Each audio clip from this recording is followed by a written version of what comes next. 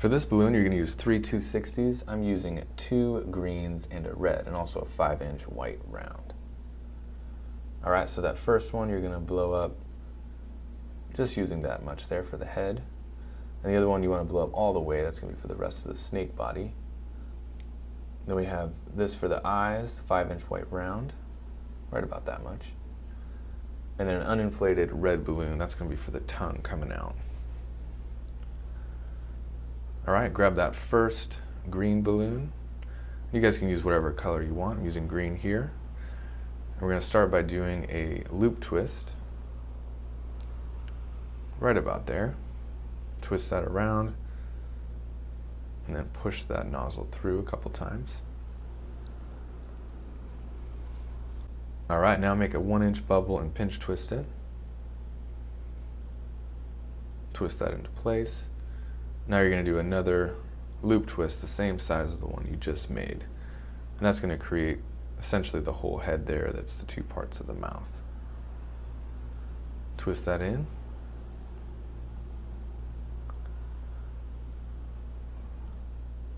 And now the rest of the balloon we're just going to take off. So we don't need that.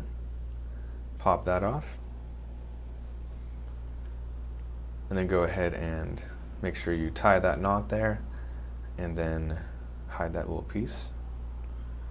All right.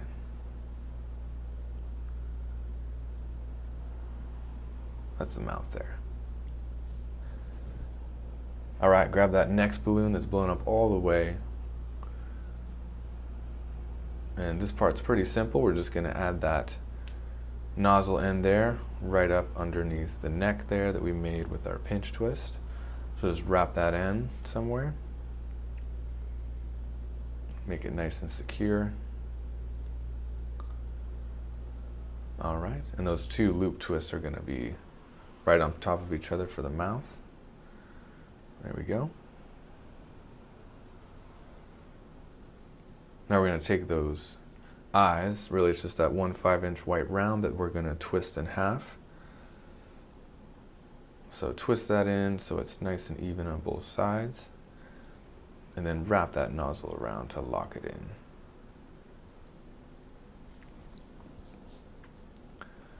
Alright, hold on to it there so it doesn't come undone. And then grab your snake body, and then I just pop it in right on top of that pinch twist and the top of the mouth. So holding it all in place, I'm going to wrap that around the nozzle of the white balloon. You want to wrap it all the way around and then back around the white eyeballs. Situate it where you want it.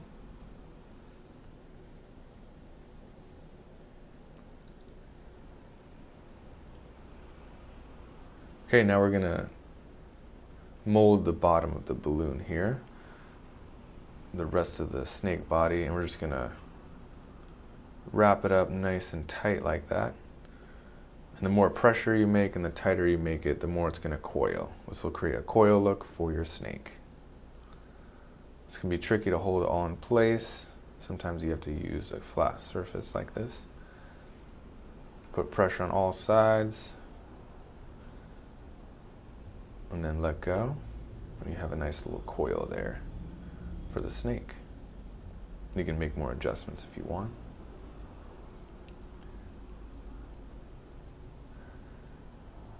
All right, now we're going to draw on some eyes here. Pretty simple. Some eyes with eyebrows.